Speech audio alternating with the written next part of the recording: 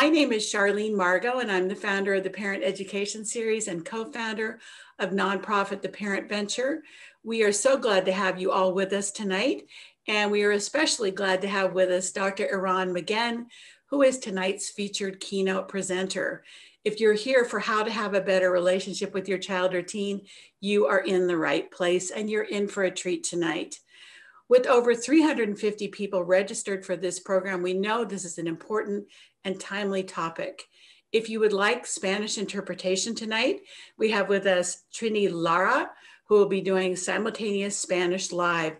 At the bottom of your screen, you'll see a globe icon. Please click on that globe icon and then click on Spanish to hear Espanol. So we hope you do. If you have questions, feel free to type them in Spanish if you have them in the Q&A. All right, first of all, I want to start out by saying a really big thank you to Andrea Guerin, the Director of Health and Wellness for the Redwood City School District, who has helped us put this program together this year, and also to the Redwood City School District who sponsored this series. We are so grateful to you. Without you, we would not be here. Our other sponsors, as always, include the Sequoia Healthcare District and the Peninsula Healthcare District, as well as nonprofit The Parent Venture. So tonight's format, just briefly, is Eran is going to be speaking to you for about, what do you say, Eran? 30 minutes, 40 minutes? Oh, hopefully a lot less than that, 20 to 30. Okay, all right, but take your time. And then we are going to open it up to you, the audience, for questions. So tonight, feel free to use the chat box to talk to each other, to talk to us, to share comments. My partner, Bev Hartman, will be putting relevant links into the chat. So do look at that. And then we ask that you put questions in the Q&A button. We want to get to as many of your questions as we can tonight, because we know that this topic, parent-child communication and how to have a better relationship with your child or teen, is really important, especially now as schools are starting to reopen and kids are heading back to school. So again, content, chat for comments, questions in the Q&A. Tonight's event will be recorded and available on our free video library. We like to thank again the media production team from the Boys and Girls Club in Redwood City. Next events coming up, actually tomorrow we have two of them at 12 noon, California Pacific Daylight Time. We have Dr. Tawhid Zaman in Cannabis and the Young Brain. That will be a great presentation. Bring your questions. And then at 5:30 tomorrow evening, sponsored by the Sequoia Healthcare District, we are offering Mental Health 101, When Should Parents Seek Help, featuring Dr. Shashank Joshi from Stanford. He is the Director of School of Mental Health again at the university. So 2 events tomorrow. We hope that you will join us. And now let me tell you a little bit about tonight's featured presenter.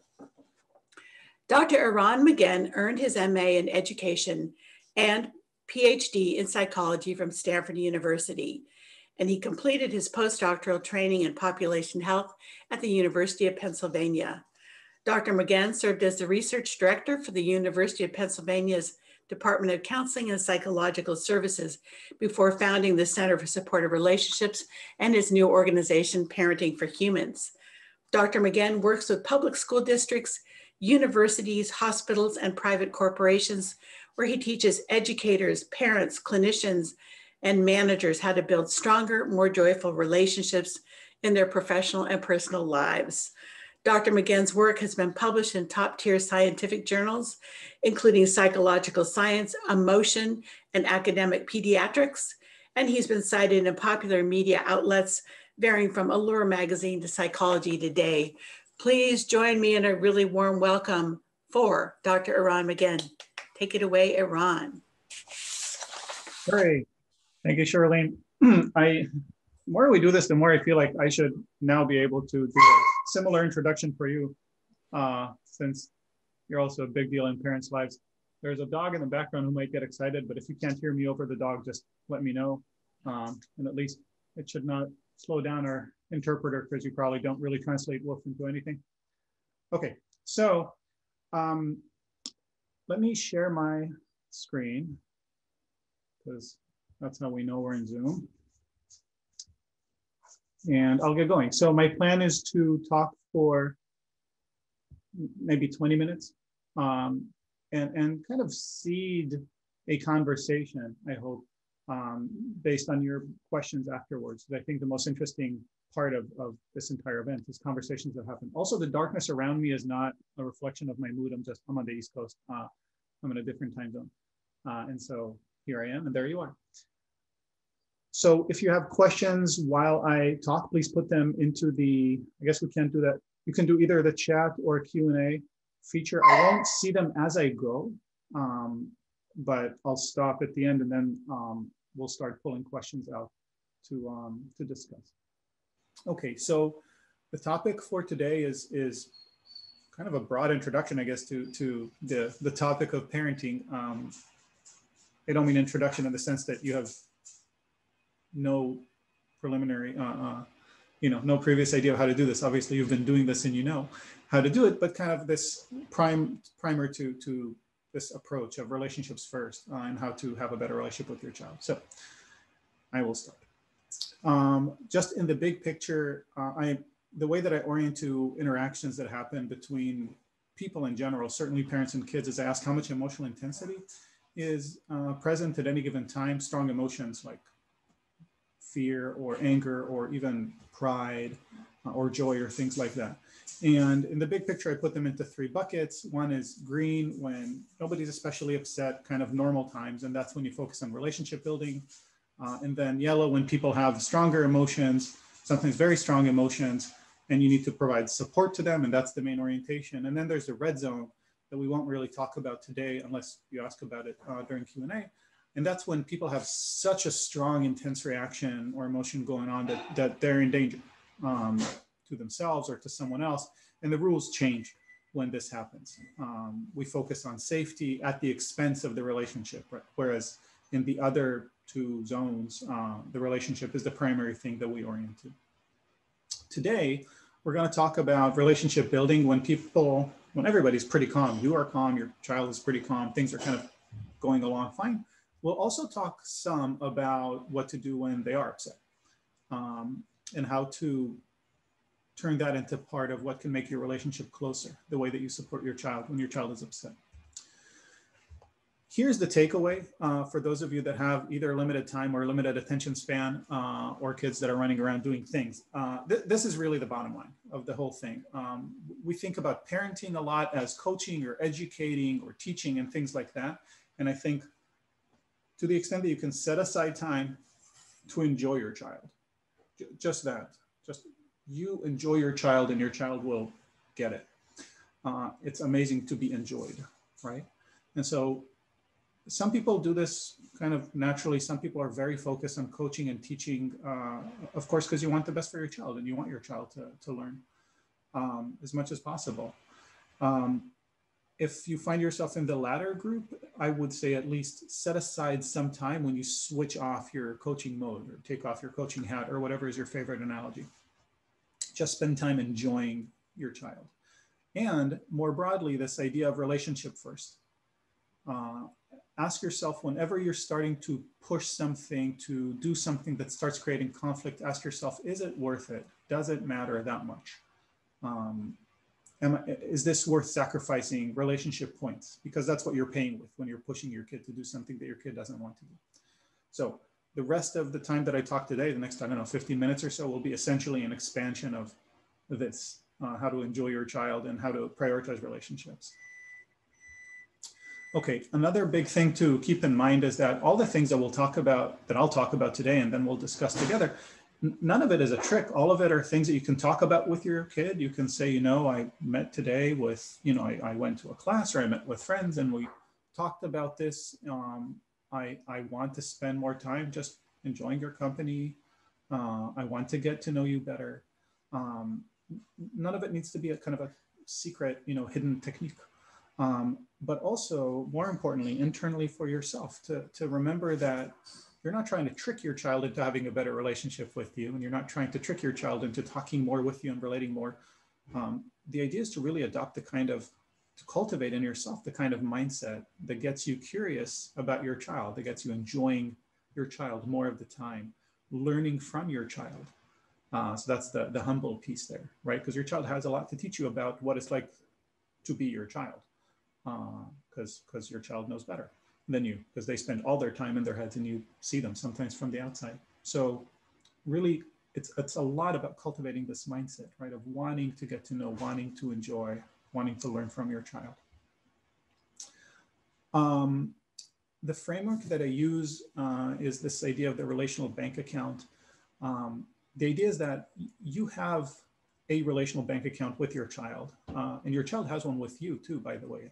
And the currency in that is goodwill. And the more goodwill there is in a relationship, the more two people trust each other, the more they're honest with one another, the more they'll be vulnerable because they trust each other, the more effort they'll put into helping one another or complying with requests and cooperating, the more they'll forgive each other if there are mistakes, right? So a lot of good things flow out of having more goodwill in a relationship. And when I say relationship first, really, I mean, how do we always orient toward maximizing this account balance of goodwill? And so if we think about it like a bank account, then you can deposit and you can withdraw. And to deposit into a relational bank account, you do things that show that you care about your child or respect your child. I realize that most everything you do is in order to take care of your child, right? Your kids may not always realize this. The idea is not necessarily to sit them down and explain how everything you do is for them. That's nobody's favorite lecture.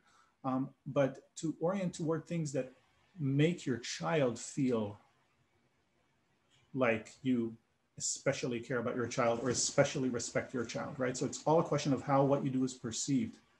And if you're trying to create more goodwill in the relationship, then it's about doing things that you know your child will appreciate that you do. So this is for care and respect. For deposits. Withdrawals are basically the opposite, right? If you show your child that you don't really care about what your child wants or needs or enjoys, or that you don't really respect your child's ability to make decisions or opinions and so on, that's a withdrawal, and usually an unnecessary withdrawal. And a separate type of withdrawal is when you ask your child to do something that your child wouldn't normally do, and anything, right? From pass the salt to submit your homework, to clean the house and so on. And those are totally fair. They're fine things to do. It's part of every relationship. We ask one another, excuse me, to do things that we wouldn't normally do if the other person didn't exist. It's okay to do it. But it's good to be mindful of how much of a withdrawal you're making. And are there ways to either make the withdrawals less frequent or not as large, right? Because you can ask for the same thing to be done in very different ways. You can ask a child to clean his room in a way that shows very little respect, or you can ask the child to clean room in a way that shows a lot of respect. And those are things to be mindful of because they'll matter in terms of the amount of goodwill that you're sucking out of the relationship as you're doing it, right? So if you can keep this kind of framework in mind, this is what I mean when I say relationship first.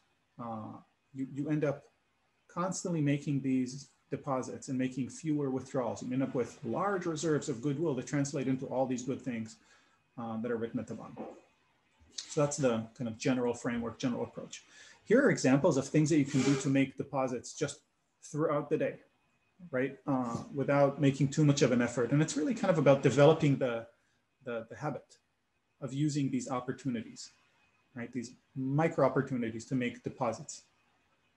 Or rather opportunities to make these micro deposits into the relationship. And ideally, you just orient toward making small, easy, constant deposits, right? You just drip into that bucket all the time until it fills up, rather than trying to make these grand gestures every once in a while, right? So again, back to the original point, stop, enjoy your child, do nothing but enjoy your child, show your child that you care about your child and respect your child. These are the important moments, but also throughout the day, remember to say thank you. Remember to give good praise. Remember to check in and just ask how your child is doing and really listen without trying to especially fix or change anything, unless your child is asking for it. We can come back to any of those, but I just want to give you an examples of how frequently this can be done throughout the day, really quite easily. Okay, general tips, especially regarding conversations to have with your child. So remember to again, be curious about your child, want to know what they care about, because these are the things that'll help you do things that they'll feel like you care about them too, right? Asking open-ended questions about things and people that they care about. Once they get talking, especially if it's about something that's upsetting for them, don't jump in and try to fix it unless they ask you to. Rather, when they start talking, this is like a whole nother workshop that I do sometimes about emotional support, right? That's more the yellow zone. If they start talking and they're upset, all you do is paraphrase. WIG is an acronym for what I got. So they talk and you paraphrase, and you don't change what they're doing, and you don't change what they're feeling. All you're doing is saying, I want to understand your experience. I care about your experience. I believe you that this is your experience, and I'm not trying to change it. I'm not telling you that you're wrong, that you need to think about this differently, that you need to feel about this differently. And as you go through this, they talk, you paraphrase, they get that you're listening and you care, they get less upset over time. This happens a few times, and eventually they're a lot less upset. And at that point, you can start having a real conversation. You can give advice or ask questions, but the mistake most of us make often is just jump in with advice far, far too soon. And then it becomes kind of our solution fighting their upset. That's not a helpful dynamic, right? So once they get going, spend some time paraphrasing rather than trying to change or solve what they're saying.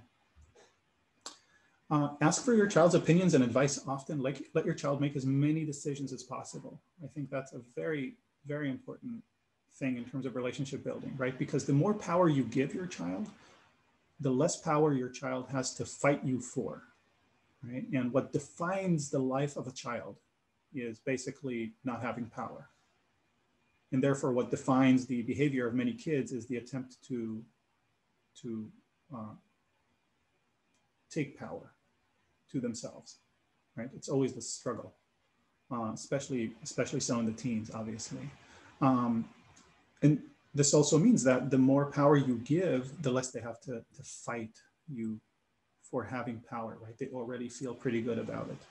And so ask for opinions, ask for advice, even from your child, and put it into place. Certainly ask for their preferences regarding different activities, and as much as is reasonable, go with it, right? But that's something that I think is worth paying a lot of attention to. Be curious in general about them, right? Spend more time enjoying them, learning from them, rather than trying to teach them and coach them. There is a time to teach them and coach them. Obviously, that's important. But also make sure to leave time to just be curious about them and learn from them.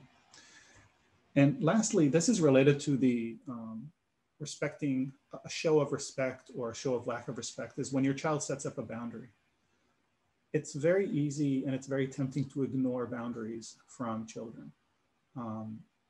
But I think it's very important to respect the boundaries, again, as much as is reasonable. Today, I have a 3.5-year-old son who's hopefully sleeping now. And we sat down to have dinner today. And usually before dinner, we say, bon appetit. And then I give him he says, bon appetit, Dad. And I say, bon appetit, Leon. And then I give him a kiss on the forehead. And then we start. And today he said, bon appetit, Dad, no kiss, like this, right? And it's super cute. And it's very tempting to just like lean in and give him a kiss anyway. But he set a boundary, you know? He wasn't upset and it wasn't a game. He just said it. And so I accept it. And similarly, when there's a much larger child who says, I don't want to talk about it right now, you don't talk about it right now, right? Maybe you say, I get it, you don't want to talk about it. When you do, or if you do, I would love to. I'm going to be right there, you know, in the living room. But I get that you don't want to talk about it right now. All this, again, is assuming that this is not some sort of a crisis situation where they're in danger or in danger of doing some horrible mistake, right? But as much as possible, respect their boundaries. And again, they will respect yours. And accept the times when you cannot respect their boundaries, because they know that your default is to respect their boundaries. Okay, I'm gonna go through these one by one fairly quickly, because I don't want to bore you, and I think you probably get this. But here are examples of ways that you can check how plugged in you are into your child's life, right? Can you complete these things? What are the friends' names? How does your child like to feel? Strong, smart, capable, pretty, athletic? I don't know, fill in the words, but what does your child especially like to feel like? Like, what's a compliment that connects for your child? What does your child like doing or learning about? what's the next thing that's coming that your child is really looking forward to, right? These are all questions you can ask yourself. I mean, you can ask this about any person in your life, right? But certainly your child. And if you don't know, then you can ask, and your child will love to tell you. Open-ended questions in terms of just conversation starters, but also conversation continuers. A lot of people say that, you know, it's either one or the other. It's either closed or open. I think about it more like a spectrum, where open-ended questions are kind of on the extreme side of the open. They're they're questions that are answered with long, involved answers. Whereas on the extreme side of closed, they're usually answered with one word, like no or yesterday. So you can say, how was your test? And they'll say, fine. That could turn out to be a closed-ended question, right? And so learning to ask questions in a way that helps your child give you longer answers that you can listen to and paraphrase and see if they want to talk more about is a very important art that I encourage you to practice. And you can create kind of low pressure questions by avoiding questions about the most or the least or the worst, you know, things like that. Like you can just say, you know, what are some sports you enjoy as opposed to what's your favorite sport, unless your child has a clear answer. But questions that start with what was or how did or what did it feel like when usually will give you longer answers, usually, not always. So instead of how was school, you might say, what did you learn about today? Specifically at social sciences, instead of asking, did you see your friend today? You could say, how did it go today with your friend in volleyball? All these things suggest already that you know something about your child, right? And you're kind of following up on something that you know your child cares about, is worried about, is happy about, things like that, right? Okay. In terms of paraphrasing, when your child is talking, it's very simple, and we tend to ignore it because it's so simple. It's also hard to implement because we so want to give advice and opinions and things like that. I'm not going to spend time on this now just because it's actually a deep and very important topic, and there's no way to do it justice in, you know, a few seconds. But the main point is, again, just resist the urge to start leading the conversation, to become the focus, to tell your child what to do or how to feel, and instead let them talk for as long as they'll talk. That's when you build connection. Think about people that you're close to in your life. These are probably not people who are talking at you all the time. These are probably people who are listening to you a lot, right? And if you can be that person for your child, that sets you up for a very good, close, long-lasting relationship. Opinions and advice from your children, again, it's just linking right back to this idea of it's a great show of respect when you ask somebody for their advice or for their opinion about something, if you actually pay attention. Similarly, when you respect their preferences. So it's a big show of respect, which means it's a relational deposit, just more goodwill comes out of it. And I talked about being curious rather than preachy, so I'm not going to repeat that. And the don't nag, again, related to this idea of when your child sets up a boundary, respect it as much as you can. It's so important. It's a very easy, quick, slippery path to becoming an annoying, nagging parent. When you feel like it's okay for you to ignore boundaries that your child set up, any age, really. I mean, from 6 months to 60 years old, we can always try to ignore people's boundaries, but we can also always see when they set them up and respect them. Age appropriate, kind of level, like level of what's at stake, notwithstanding. All right, so these are all the tips. This is back to the big picture, right? Just taking time to enjoy your child, essentially, and showing them that you enjoy them, and thinking relationship first. How do I increase goodwill? Because you're in a very long-term, repeated game here. It matters less if they do something perfectly today, and more if your relationship got a little bit stronger, a little bit worse today. Relationships build slowly, break down pretty quickly. And so this is why I just repeat this all the time. Relationship first. Always ask yourself, is this worth sacrificing relationship points for? Sometimes the answer is yes, but you want to at least be asking yourself that question. All right, I'm wrapping up here. Oh yes, the class. So this kind of materials in general, you can go to parentingforhumans.com. There are some recordings there of sessions like this, many of them recorded by Charlene. Thank you again, Charlene. Pardon me one second.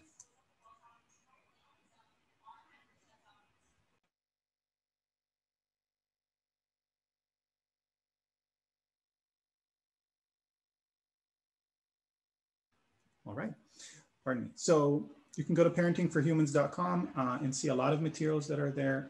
But I also wanted to specifically tell you about this class. The first thing you need to know about the class is that it doesn't cost money if you can't pay for it. You decide. There's a button that says I can pay less or I can't pay, and that's the entire scholarship application process. So it's very important to me that these materials be accessible to people regardless of financial ability. Having said that, I would love for you to take the class if you think that that's something that would be useful for you. It's a small class, small group class, less than 10 people, 9 people maximum, 7 weeks, and we meet and discuss these kinds of things like we did here, but we do a lot of practice, really skill building. And so that's accessible also through the website, and the URL is here if you're interested, parentingforhumans.com, and then from there you can find it. Okay, that is it. So I'm going to stop the share, and I'm ready to talk. Well, thank you, Eran. That was a lot. And you know, the other great thing is I know you will like this. We have wonderful questions coming in. So today is really a workshop. All of you out there asking great questions, keep them coming. I'm going to start, Eran, with a quick kind of urgent one. Do you have some resources you recommend for a child who is in the red zone? Well, I guess there's a question of how red of a red zone you mean. But when I say red zone, I mean somebody who's at risk right now, either of hurting themselves or hurting somebody else, or making like a truly irrevocable mistake. That's for you to define. If they're at risk, you should be calling 911. That's where it is. In general, one of the signs of crisis is that you feel like the responsibility is all on you. The world kind of shrinks around you, and you're carrying the whole thing. And you feel like you can't reach out to people, and it's just up to you to care for this one person, in this case, your child. And as soon as you feel this, the advice I got a long time ago, and I think it's good advice, is you immediately push out against it, and you immediately start involving other people. Call your sister, see what she thinks. Call another parent, see what they think. Call the school counselor, see what they think. Just start talking to people. So that's at the very light shades of red. But if you think that there's really like an actual safety risk, then you call 911. Okay, and also we just posted a link to the green folder, which is a resource from Sequoia Healthcare District. So that has a lot of things that you can do today, resources you can call today, places where you can get help, other than, of course, checking in with your child's pediatrician. So do check that in the chat. But as Eran said, if it's really emergency, 911 is what you should call. Yeah, and if you're not sure if it's an emergency or not, that already means you should be talking to somebody about this, right? Like, if you're sitting there saying like, I don't know if this is quite 911, at the very least, call 2 people right away that you trust and talk to them about it, right? Just don't leave it stuck in your head. Crisis wants to do that. And that's one of the ways to identify it, is that you're starting to think like you need to figure it all out. You don't, you never do. There's a huge system around you, lots of people you can consult with, friends, family, and also in the school system, people you can talk with. And the Okay, and tomorrow night also, we are literally going to do a parent education event called Mental Health 101, When Should Parents Seek Help? And it's going to have a lot of resources for parents, including from Dr. Joshi, who's really the leader in mental health school education at Stanford, okay? So we care, email us, ask questions, we're here. All right, Eran, great questions here. Let's get started. This is the first one. When you are enjoying your child doing something together that they love, and your child starts acting disrespectfully and or breaking rules, should I ignore? How can I enjoy instead of coach when they're doing the wrong thing? Well, I mean, if you're not enjoying it, you're not enjoying it. And if they're doing things that are annoying you, then probably it's not going to be enjoyable for you. I think I would start from just kind of a simpler place, right? Some parents really are just always in coach mode, and you can sort of feel it, and it's unpleasant for both parties. So I'm just suggesting that even just when times are fine, basically to switch off the coaching, to switch off the teaching. I think that if your child is doing something that you dislike, you really would like them to do differently. Again, it's a question of how intense it is. If it's a small thing, it may be worth sliding, right? And saying, oh, this is my, hour of not being preachy, teachy parent. If it's a big thing that you really care about, then of course you fix it. That's okay.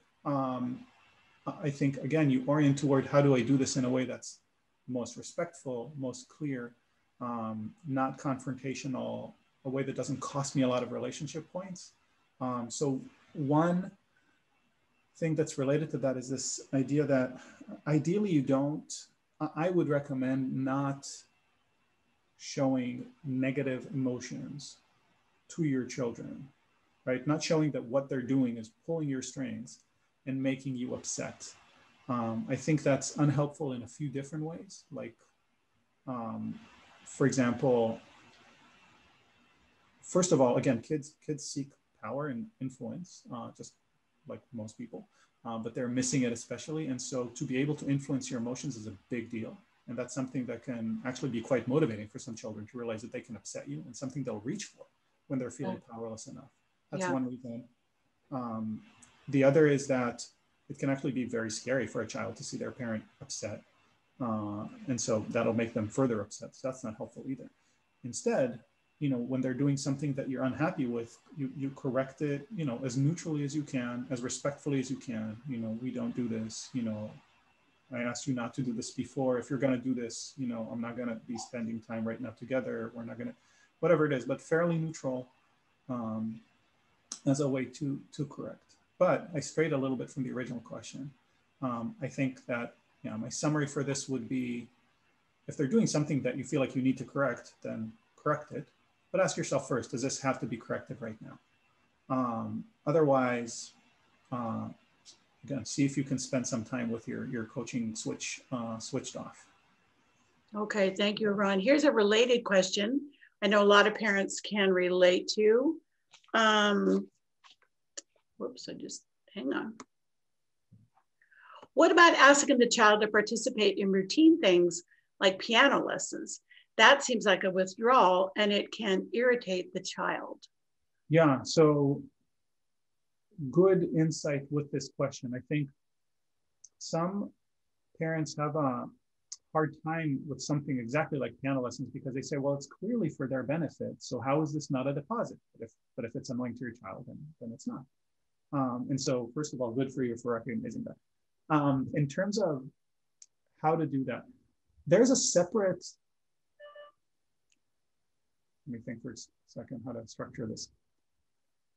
In my mind, this question belongs in the domain of how do you get your child to build helpful, good, healthy habits, right? One of these habits might be practicing piano every other day or every day and so on. There's, you can go to the website, parentingforhumans.com. You'll see the other talk that I did that was recorded, I think, with Charlene about this. And it talks about things like that in more detail. But the short version is that you do ideally start with something that doesn't feel like a great withdrawal, that feels pretty easy for your child, and that doesn't create resistance. So if your child right now is practicing, if you would like your child to practice piano for an hour a day, and your child right now is practicing piano for 2 minutes once a week, then asking your child or telling your child to practice piano an hour a day every day is going to just be a clash. Just nothing good is going to come out of it, right? Instead, what you want is to get your child used to feeling successful and having no resistance in doing the first step, because the hardest part is the first step. So in this case, just sitting down at the piano bench, right? Literally that. If you can get your child to sit down and play for a minute a day,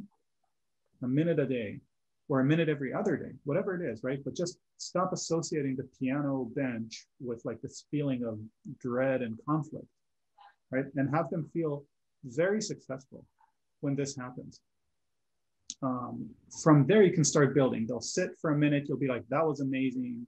You know, you kept your end of the bargain, and I'll do whatever it is you agreed to do. If that's how you do things. But from there, you can start pushing up, right? 2 minutes, 5 minutes, 10 minutes, and so on. But I think that a full frontal collision, trying to get your child to do something that is very far from what they're doing now, that's basically guaranteed to result in a lot of friction. And so you go for an easy goal, very much within reach, and then build from there. Help both of you feel successful. So Eran, and on a related note, again, this question, like if we could answer that, you would win every parenting award. Can you give an example of how to respectfully ask your child to clean their room? Yes. So, well, I don't know that I'm going to win every possible award, but I'll tell you an opinion about that. I think, so there are a few different tacks to take. One is keeping with what I was just saying before about building good habits, right? Ideally, you help your child develop a habit of keeping the room clean, which is every parent's fantasy, right? And I recognize that that's starting from fantasy, but you start with, again, something. So maybe the habit is about, you know, putting one piece of laundry into the laundry hamper at the end of the day. Maybe it's pick a thing and get your child to do that, and you provide enormous amounts of praise and recognition when your child can do that one simple thing, and then start gradually building up from there, right? But habits are about when something happens, I do this thing without thinking about it, right? So have some sort of a clear link. Is it that, you know, when they come home, instead of like throwing the backpack, you know, somewhere in the living room, like they put it next to the entrance door? That's a good first step. If, you know, they finish showering, then the first thing they do after showering is take their clothes and put them in the laundry hamper instead of, you know, on their sister or whatever.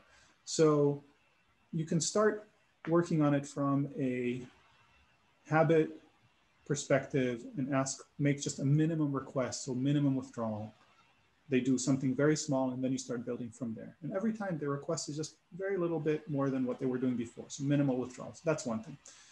Another thing in terms of, so a totally different tack on how to clean the room.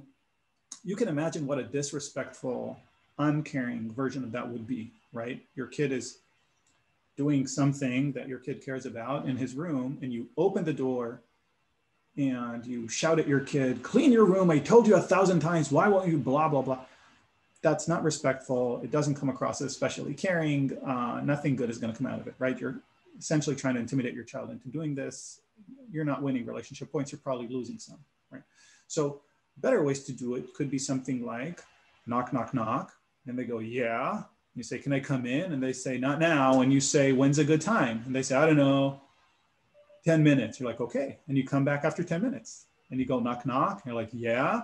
Say, can I come in? It's been 10 minutes. They're like, I don't know. And then you can push a little. You can say, well, you know, you said 10 minutes and I want to talk to you about something. You say, okay, fine. Open the door and you kind of look around. You say, I'd really appreciate it if you could clean your room. You know, we have the National Room Cleanliness Committee inspection happening, and whatever reason you want them to clean their room. But you're just kind of polite and clear about it, right? So that's a respectful way of doing it.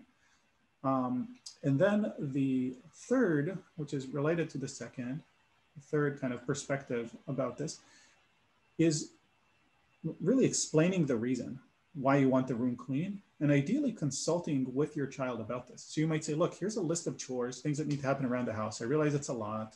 I know we've been clashing around it. I've been thinking about it a lot. And the thing that for me feels most important is to make sure that your room is tidy.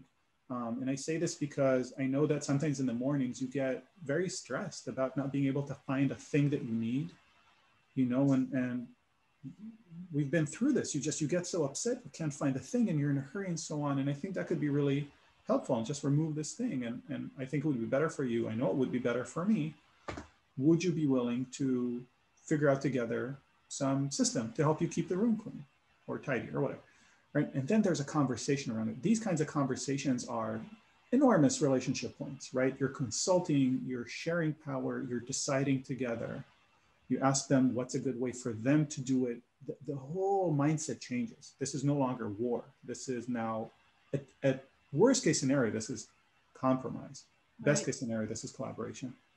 So first of all, I want to thank you, the audience, for really amazingly good questions coming in. And we're going to try to get to as many of them as we can because they're all valuable and they're all good. So Eran, we're going to see how many we can get to.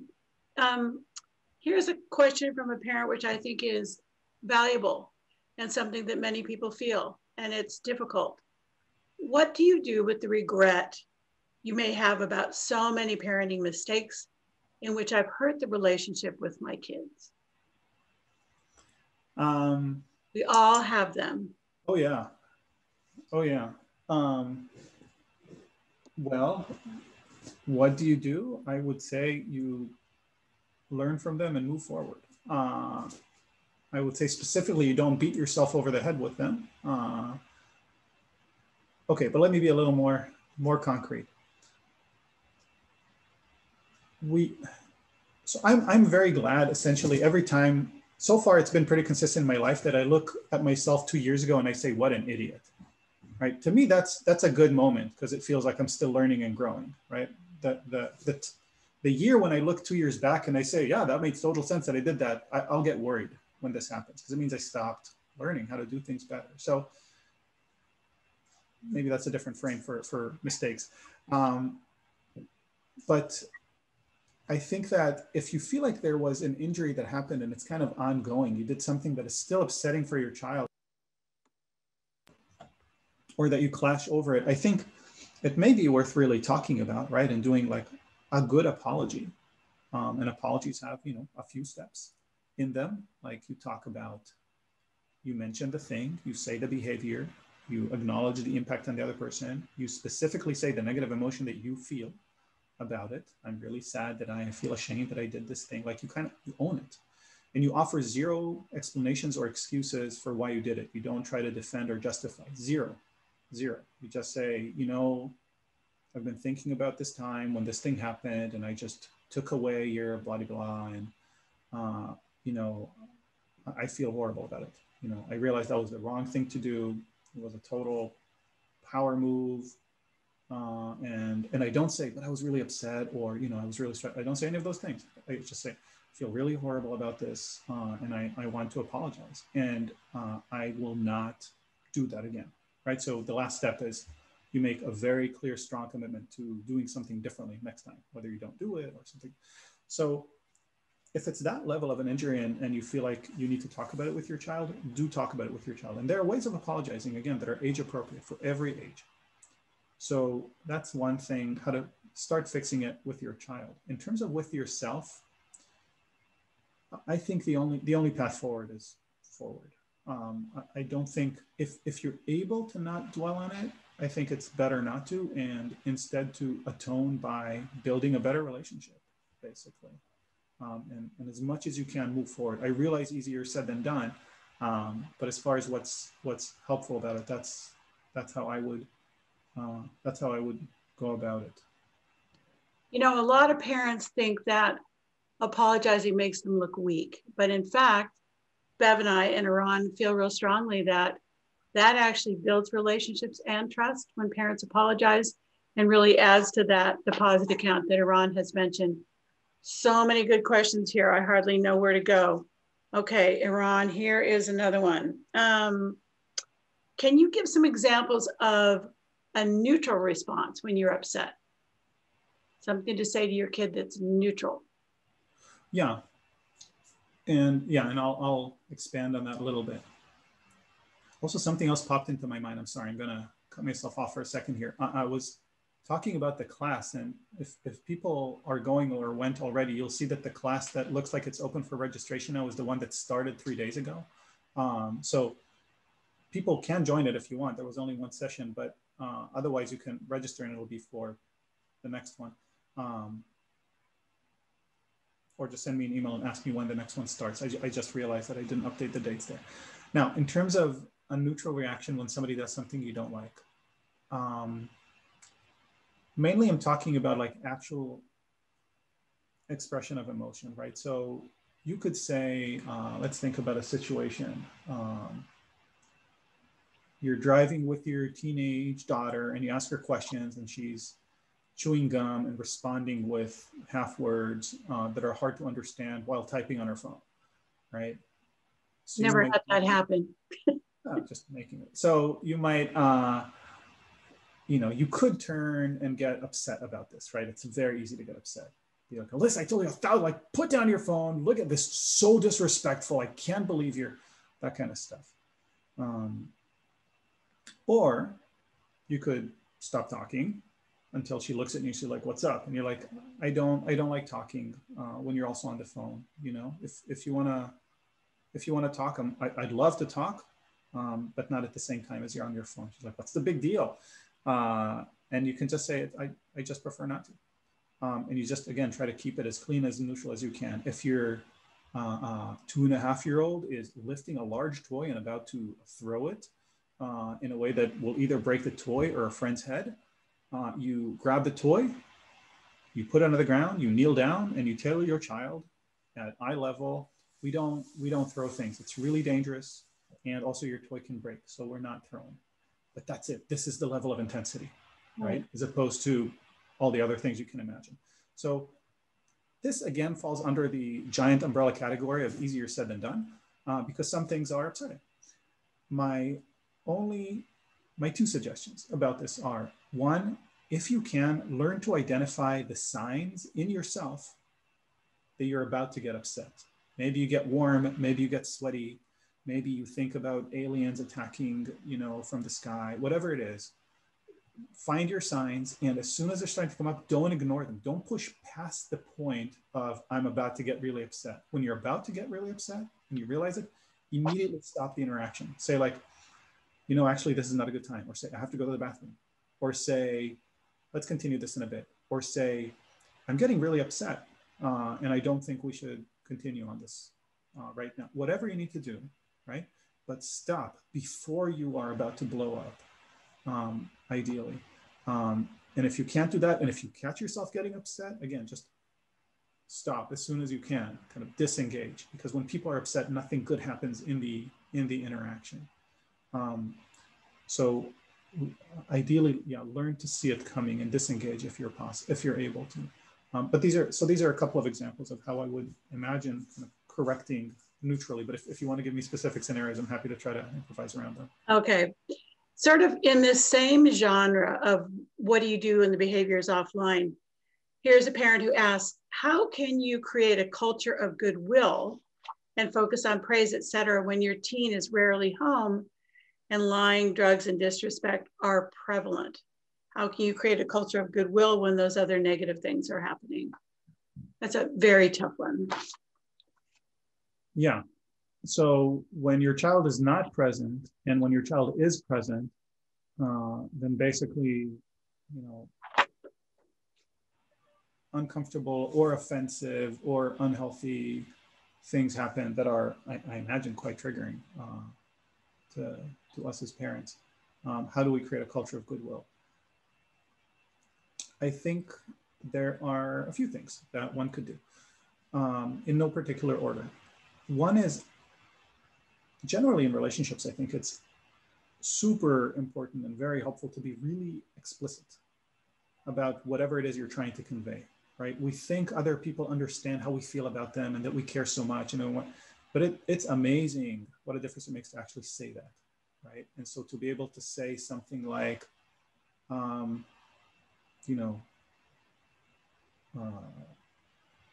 really care about your opinion. I really value your opinion. Or to say, I want to do the thing that'll work the best for you. So I think it's just worth spending a little bit of time talking about this, right? Because I really want to make sure that you're happy with the result. Because this is for you, really. Anything like that. Or to say, I want to hear, I care about what you're going through. Or even to say, I want to give you a piece of advice, right? Because I see what you're going through and it just looks very painful. And I care so much about how you feel. And I know you may or may not take it, but I want to say it in case it's helpful. Because I really think that, I know how much you care about staying in your volleyball team, and I think that this can make a difference for it, right? So you're very explicit about why you care and how you care and all of that. So in this situation, I think that if you can find a moment to spend with that child, or send a text message, or write a letter and leave it pinned, to the door or under the door, whatever, and just be explicit about wanting to build a culture of goodwill, and specifically about you initiating it. And one thing is easy about relating with kids, which is for a fact that you're the adult and it's your job to be the adult in the relationship, right? Whereas with grown-ups, it's a little hard to know who's going to be the adult at any given time. It is absolutely our job to be the adult in the relationship at any given moment. And that means that it's up to us to break negative cycles. It's not their job. Yeah, and our good friend Ned Johnson, co-author of The Self-Driven Child, is online with us. Yeah. Eran, and I know you would agree, Bill and his partner, Bill Stixford and Ned, and you all say it's important to ask permission. It's one of the first things I learned from you, Eran, is to say to your kid, I have an idea, may I share it with you? I have a piece of advice, would you like to hear it? Because here's a question, I think it's related. A parent asks, what happens if I was a strict parent and try to reestablish a good relationship with my teen, but he's resistant? How do I make up deposits in a short amount of time? And I think those things that you just suggested are the way to do it. I want to hear you. I want to listen to you. Yeah, so I think being explicit is definitely helpful. I think, again, if you really have very little communication, a short, clear note, you can leave it, you can email it, you can text it, whatever you need. Even those things can be asking for too much for a child who's really just disconnected from you or needs a lot of space, right? Because when you're constantly giving people a lot of written material, they're like, what the hell, I didn't want this. And so, again, something to be judicious with. But I think finding the micro deposits and doing them consistently can make a big difference. And so if you are able to muster, the positive emotion when your child does walk in through the door, and to just smile, right? And just make sure that interaction is positive, that one interaction, right? Enjoy your child, because your child, in an extreme version, your child might just be totally closed off to your parenting and coaching. And you have to start from having a sense of enjoyment in the relationship. So to be able to smile and say hello and enjoy your child in the moment, that's a start. To be able to ask your child for a preference, right? To say, we're going to be doing X, what would be your, preferred version of that? Or we're thinking about doing X or Y or Z, which would you prefer? So giving them, again, some power, showing that you care about their priorities, what they care about, being very careful not to push their boundaries when they're setting them up in a clear way. And back to the beginning, to literally tell your child, things have been rough, and I want to see us closer. I want to support you. I know there have been some clashes between us. It's not how I want things to be. I'm not asking you right now to do anything, and I'm not, offering to do anything. I just want to make it clear, my top priority is for us to feel good about having one another in our lives, right? Something like that, and then drop the mic and walk away, and that's it. That's the whole message, and that's a start. And parents, I really want you to hear Eran here, that what he's saying is so important. You can and should be explicit with your children about your goals for your relationship with them. So if you parents say those words, Eran, but especially for teens, they really need to hear them. I want to have a better relationship with you. I want to be close with you. I care about what you think. Really game changers. Okay, speaking of limits, here's a great question on limit setting. What about limit setting while maintaining connection? Kids test limits and often want to or need parents to hold the limit, even if the kid pushes really hard with negative behavior. How do you do it? How do you keep holding the line? I would love to have like specific examples, because I think what's the scenario, how old is the child, and what's happening, because it's going to look different with different kids. But this comes back to like so if the person who wrote this question would like to provide a scenario, that would be wonderful, and I'd love to hear it. Okay. Just you have something to add, please feel free to put it in the Q&A. In the meantime, I'll say kind of in broad strokes. Do you remember I was talking before about how kids try to take power if they don't feel like they're allowed any? And I think kids test boundaries a lot more when there's a huge amount of boundaries around them. And if you let them make more choices and have more power, then the few times when you kind of put your foot down, and again, it doesn't have to be angry or scary, then they'll more likely respect it, because that's, again, part of having goodwill toward you, which you've built by giving them respect and care and so on. Part of the goodwill translates into their willingness to cooperate with you and listen to what you have to say. And so if you generally, structure your evenings around what your kid wants to do, and then once in a while you say, oh, tomorrow we have Aunt Nellie visiting, so we can't, that's going to be what we do as a family, you have a much better chance of succeeding if the child generally gets a voice most of the time. Otherwise, in terms of like in the moment, your child is running around doing things that your child is not supposed to be doing, and you need to set a boundary. Again, I would just go for minimal negativity. Set the boundary you need to. You decide, what the right boundary is, in your opinion. But just minimum negativity. And even to be clear, you can say, like, I'm sorry, I know this is not what you want, but this is how we have to do it. And this is why. If they're big enough, you can explain why. And it's okay to empathize and to be clear that you understand why this is upsetting or disappointing or whatever it is for them. Maybe they need emotion words to process what's happening. You can give them these emotion words, but to empathize and care and be respectful and still hold the line. So I realize this is kind of abstract. I don't know how helpful this is, but if you want to talk specific scenarios, I'm happy to. Okay, so here, speaking of emotion words, here's a related question. Really interesting question. How do you get your teen to take you seriously if you're not showing your emotion of disappointment or not talking to them? My 17-year-old son knows I'm upset due to things not getting done, but he still wants a hug. I feel like he does it just to see if I'm still upset with him, even though we're on day 2 of him not clearing the dishes out of his room or doing his laundry. Yeah. And so the question is, when I'm upset with my son, but he still kind of wants me to behave as though I'm not upset, then how will he know? How will he know that I'm upset, Charlene? What was the start? I'm sorry. Or how do I get him to take me seriously? Yeah, I think the parent is trying to show restraint and not be too emotional. And the kid still wants that physical affirmation that we're good, but the parent still wants the kid to comply, to do those things that he agreed to do. Yeah, so I think that there's really a paradigm shift here regarding this particular question, which is there's an assumption here, and I want to say this, very softly. One moment, sorry.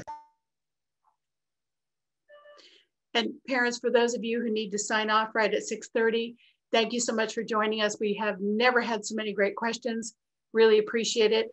We're going to stay on for another few minutes, but I just wanted to release people who had just allowed for this 1 hour. Eran, please go ahead. Yeah, thank you. And also, I don't remember if we put my email in the chat or not, but feel free to contact me. We can talk if you have specific questions. I don't charge people for talking. I'm just happy to hear about what you're going through and thinking about it together. Bev, I'm sure that email has probably been in the chat, but if you don't mind adding it. Oh, there it is. Thank you, Bev. Oh, perfect. The email is in the chat. Well, thank you. So, okay, in terms of the question that we were starting on, I think that, yeah, it's kind of coming from a different paradigm, right? Which is my child will take me seriously if he knows I'm upset. Yeah, the parent trying to control, but. Yeah, whereas I think the framework that I'm proposing here is my child will take me seriously if my child feels that I care and respect him. Because I don't know that being upset is what's going to do it. Okay, let me organize my thinking. I think the parent again is trying not to talk to the kid and the kid is again wanting the physical affirmation, Yeah. but still not complying. Yeah. So to, in a sense, sorry, I want to word this very very carefully.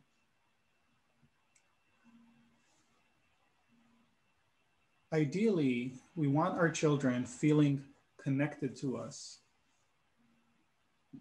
all the time, feeling safe with us all the time.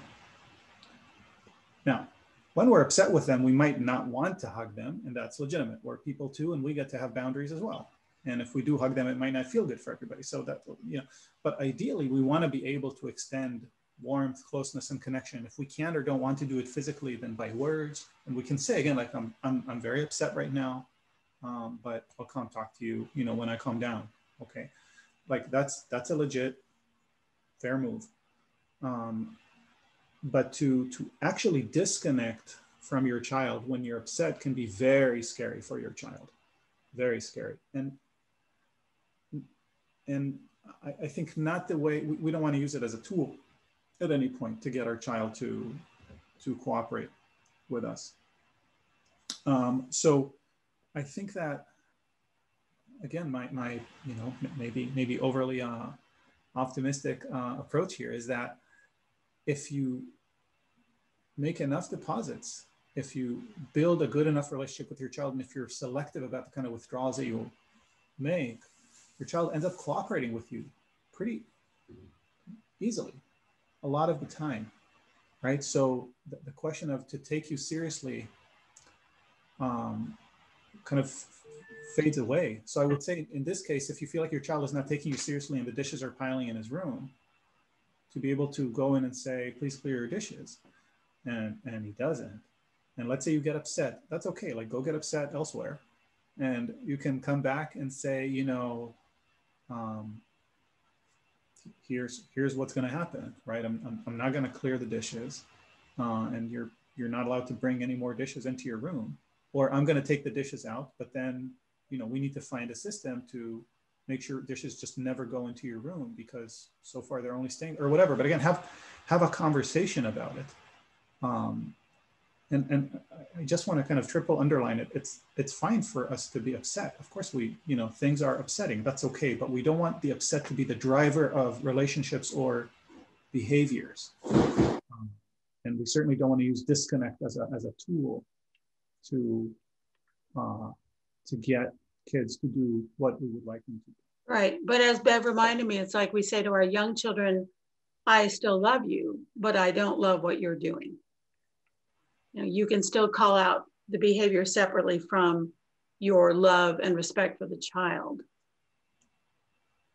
Yeah, I mean, you know, if you can pull it off while upset, more power to you. You know, when I'm upset, I'm generally just upset, and then mostly I just try not to, you know, be scary in my upset. Okay, so I know that we're over time, but Eran, could we take two more? Yeah. Okay. Here is a question that's a follow-up to the one on regret. Really good question. How do you get an older child to tell you what they're actually upset about? Despite trying, I don't know what they're upset about. Do you just give a blanket apology? So how do you get that child to talk who's upset, who really won't tell you what's wrong? Okay, and the idea is that the child is upset with me, the parent, but we're not sure what. As opposed to a child, the child is just upset in general. So you as a parent know they are, but I can't, as a parent, I can't figure out, I can't get them to tell me what they're upset about. Okay, I was just trying to, because you said at some point an apology, so I don't know what to apologize for, so it's not like I'm suspecting they're upset with me. You may be right. That was the last part of the question. You just give a blanket apology. Okay, so, okay, well, I'll answer both versions of the question. Why not? So, in general, if you're asking your child to talk with you about something and they don't want to, that means that you don't have enough relationship points for them to talk about a thing that's uncomfortable for them for some reason, right? They might just be feeling super awkward about it. Maybe they're worried about feeling judged or about getting advice from you, which they don't like, or being called out in some way. We don't know what they're thinking, but it's basically saying insufficient credit, and it's not a fun message to receive, but life becomes a lot simpler when you start hearing that message and treating it as such. Oh, and you're right. The question was upset with the parent. Child is upset with the parent. So I guess especially if the child, if the child is upset with the parent, then there is some sort of relationship, hurt that happened. And so it makes it actually more likely that the child will not talk to the parent about things that are difficult, vulnerable, potentially explosive, things like that, right? Because there's not a sense of total safety and ease there. And so there's a slow route and there's a fast route. And as usual, the slow route probably will work more of the time, but the fast route is so tempting. So why not talk about it for a bit? The slow route is you have to rebuild the trust.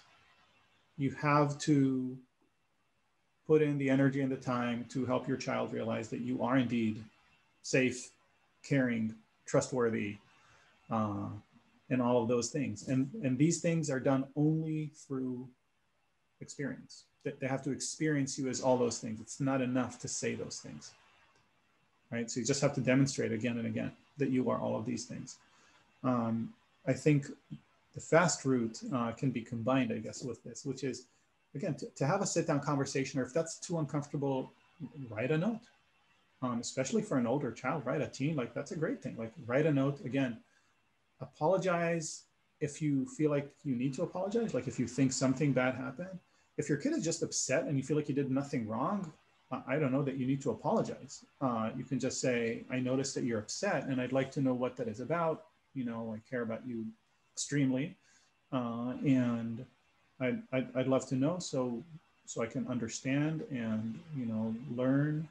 And so that we can find a way to get past it. Like really just write a note or say it if you can face to face, but don't force the conversation, right? Because again, that's a very important boundary that your child is setting up. So you can mention it once in a while to say, I have a sense that this thing is going on and I'm not sure, what do you think? Is there something that you'd like to talk about? And if they say no, then the answer is no. And we don't push it because that's part of how we prove that we are actually trustworthy and respectful.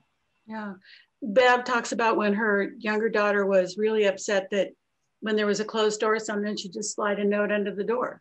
Yeah. That can be a very effective technique, especially when you've got a kid who goes in and shuts the door. Okay. So Eran, this parent asks, do you suggest that you calmly name the negative emotions you're experiencing as a parent, like I'm feeling angry, I'm feeling frustrated? Is that a good technique or not? So presumably this is in the general context of they did something that's upsetting for us somehow. We're trying to be neutral about it.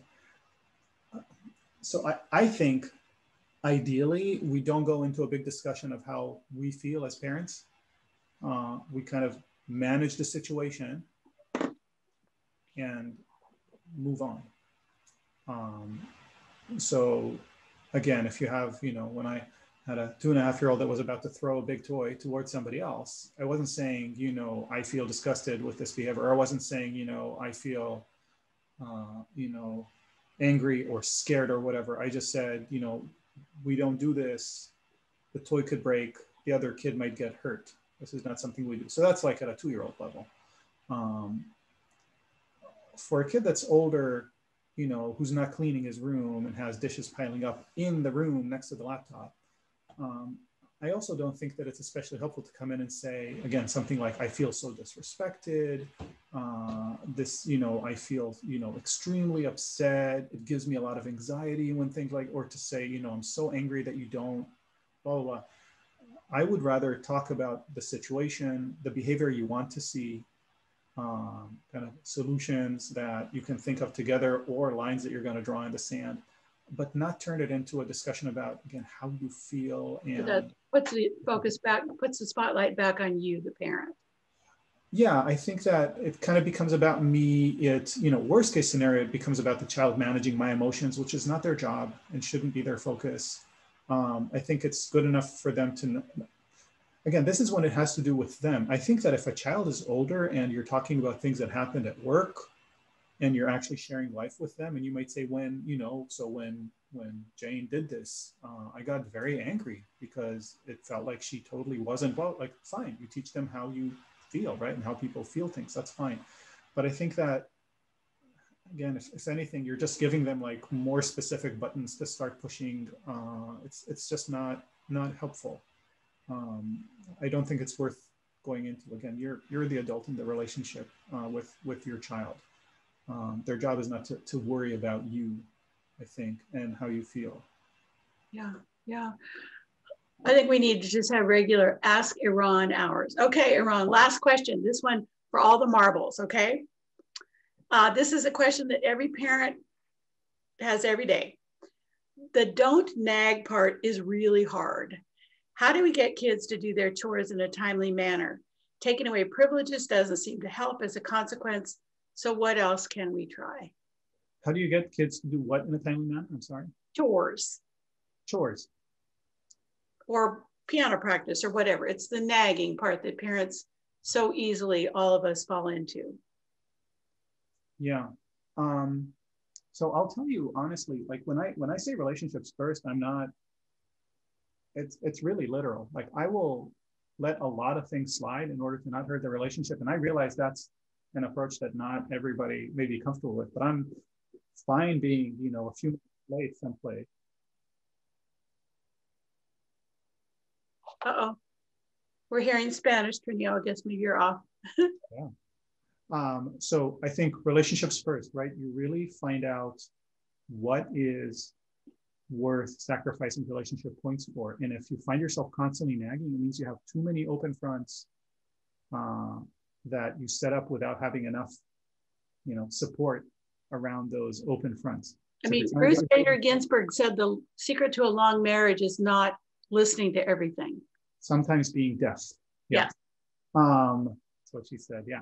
So I think it's, you know, if you're trying to get your kid to clear the dishes, if you have to nag your kid to clear the dishes and practice piano and walk the dog and clean the room and wash behind the ears, and you have too many things going on, pick one, drop everything, go for easy wins.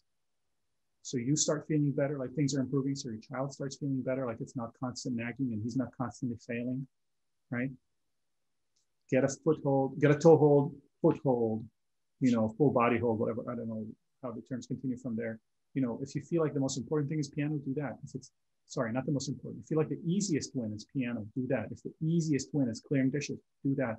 But drop everything that's creating conflict, except for the thing that has the least conflict around it, build it, succeed with it, then go to the next thing that has the least conflict and you're already on a momentum of success. If you're constantly walking around nagging your kid to do things, it's, again, you're living in a state of overdraft, relationally speaking. And so don't ask for less. If you got to that point, ask for less, ask for things that are likely to be, that your kid will likely cooperate with, and then build from there instead of trying to do the everything all the time. Okay, any final words, Eran? Thank you for all your generosity today and all the great question answering and advice. Final words. No, really, my pleasure. I would say maybe the obvious thing is that what I'm telling you here is opinion, right? I mean, if some of this works for you, great.